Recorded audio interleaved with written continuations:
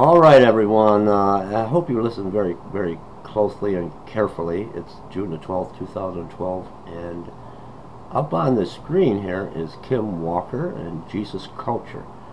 Now, the church today, the church is so quick to come to a conclusion, to draw a conclusion, to make assumptions, without going to a person that they feel might be doing something either knowingly or unknowingly, and confiding in them.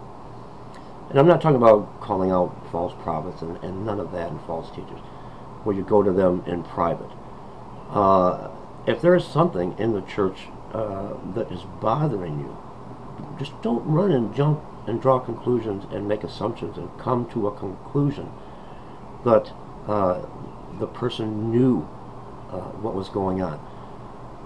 Again, this is Kim Walker at Jesus Culture. Now, over at our World Church, at our live broadcast, I look for praise and worship songs, and we play them before the live broadcast. And I had heard this song, Oh How He Loves Us, and there is a part in there.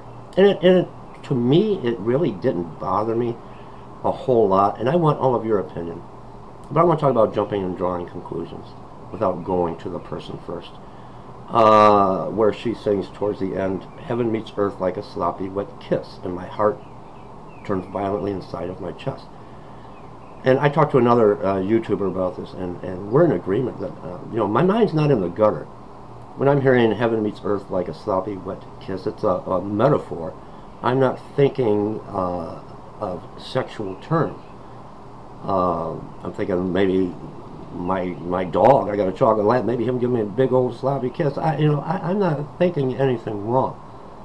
And I don't have time when I play praise and worship songs, and this song is also done by a gentleman that has the same song out, Oh How He Loves Us. But I don't have time to go into their background, to the band's background, and research what they practice and what they believe. So it's just assumed that I know, and I will not play the song again, but I want everyone's opinion. Because now, I guess, without consulting in me first, I played the song, and a lot of people are, he must have demon spirits around him. And nothing could be further from the truth. I honestly thought it was a praise and worship song. It's got like 7,648,963 views. And at the end, she's asking for all the hearts be open to you, God, to you. And I just thought it was a praise and worship song. I work a full-time job. I have my YouTube ministry, my inner city outreach ministry, our World Church open every day of the week. And I just look for songs to play. And I honestly did not know any background on Kim Walker and Jesus Culture. Now, I did a little bit of research, and now I agree, and I'm not going to play this song anymore, but I want your opinions on what you know about this group. I seen it's on YouTube, I think, if you just type in Kim Walker testimony, and she's talking about a little tiny Jesus, and it's really getting weird, it's getting strange, that I was unaware of. And his arms are stretching out like a Gumby doll, and God appeared to her in a vision, and he took his heart out, and took a piece of his heart out, and he started molding it, and he was laughing, and he put it in a box, and it's really, really out there and really strange.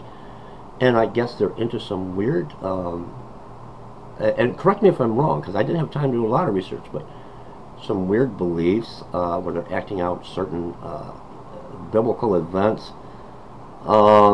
I found this. Let me see if I can find it real quick, because I also want to bring this to your attention, and I want to stress that I had no idea about any background on Jesus Culture when I played the video.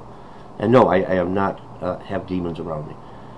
Warning, Jesus Culture 2012, Brazil, Colombia, New York, LA, another Christ, a different gospel. And I'm going to put the link to this below, and you guys can read that, because if this is demonic, I sure don't want any part of it, and I don't want to play it. But what I'm talking about is, let's not be so quick to draw conclusions and jump to conclusions that because I played a song, I'm going to put that link below for you, that I knew, and I must be part of this movement, and I had no idea. I mean, it sounded like a praise and worship song to me, and I don't have time to go to all the artists and dig into deep into their history. Now, I would have much rather known, and someone confided me, and then I'll make an apology, as I'm doing now, a public apology. I had no idea. No idea. I thought it was just a praise and worship song.